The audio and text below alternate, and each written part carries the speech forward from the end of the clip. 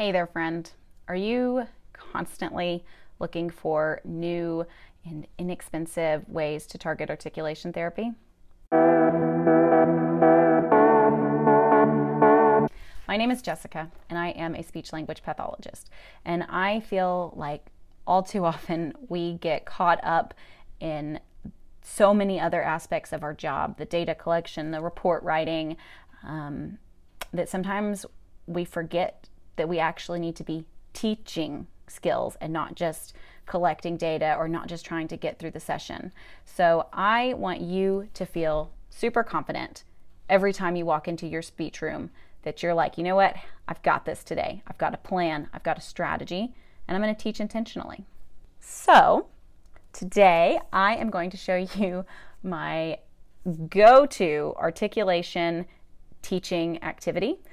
These activities can work from auditory discrimination to isolation, to syllables, to words, to sentences, even conversation. I'll show you.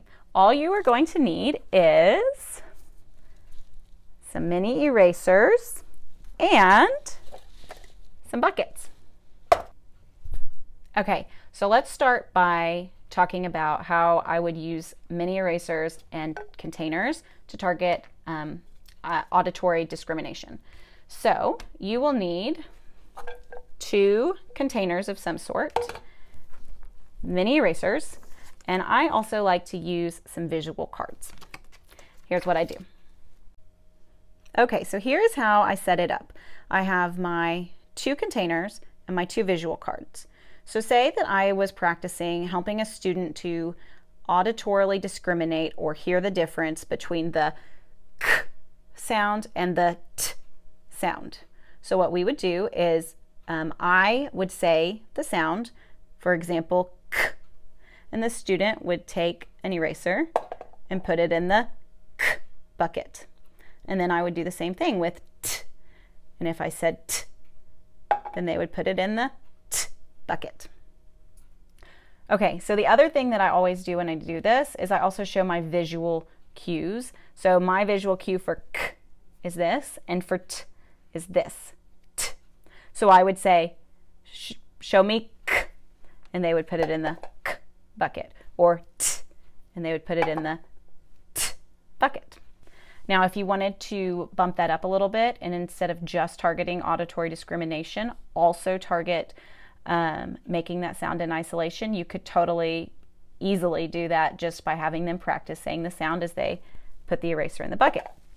Now, what I also like to do is if I have 3 colors, or at least 2 colors, I'll have red and I'll have green. Red is wrong, green is right. If they say the sound in isolation and they say it correctly, then we'll put it in the green bucket. If they say it incorrectly, we'll put it in the red bucket. So that gives them some responsibility in listening to their sound and identifying, self-identifying if they're making the sound correctly or incorrectly. So I love to do that. And then using that method of saying a sound correctly or incorrectly, you can do that with words. So if they say the word correctly, you would put it in the green bucket, or if they said the word incorrectly, you would put it in the red bucket. And you can do that the same with sentences. If they said the word in the sentence correctly or incorrectly, it follows the same kind of pattern. Now, for conversation, what I would do is I would ask my conversation prompt and I would say, okay, now before we start talking, think about all of the R words as you're going to say them. When you say, oh, sorry, I'm just going to R, all of the words with your sound. So we'll use R words. Think about all of the R words, and as you say an R word, we're going to put it in the bucket. And that just draws their awareness to it, and then at the end we would count it. And I would say, okay, when you answered that question, how many R words did we say? Oh man, that's a lot.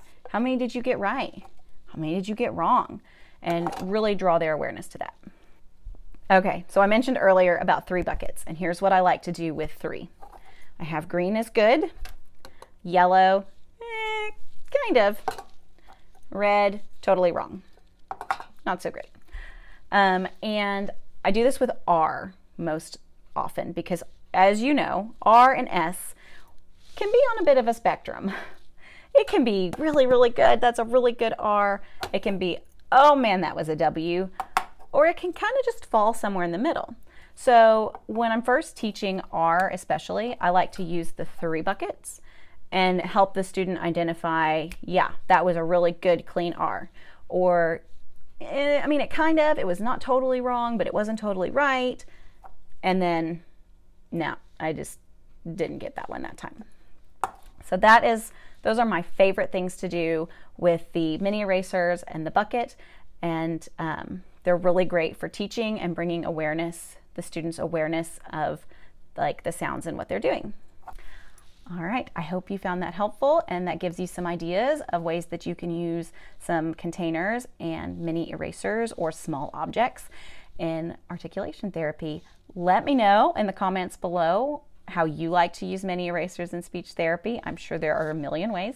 And please don't forget to subscribe so that you can be notified when new videos are dropped.